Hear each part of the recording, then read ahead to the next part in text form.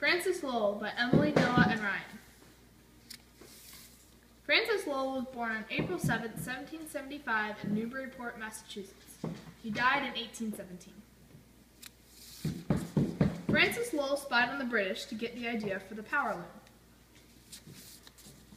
The mill created 6,000 jobs and boosted production percentage. The mill was powered by a water wheel and was built by experienced mechanic Paul Moody. The Walton Mill was the largest mill, and by 1850, the cloth produced by all the mills could encircle the entire earth not once, but twice. The Lowell mill girls were young to middle-aged women that worked in the mill.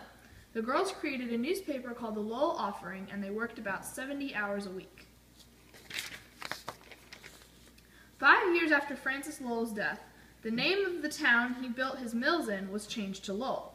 The population was 108,522 people, and the unemployment rate was tremendously high at 9.02%. Lowell was a small town with only 14.5 square miles. This is a picture of the Hudson River Art School located in Lowell. Francis Lowell had a daughter and 3 sons with his wife Hannah Jackson. Lowell created the Boston Manufacturing Company with a group of investors known as the Boston Associates. Lowell was also a huge supporter of the Tariff of 1816. Bibliography. Thanks for watching.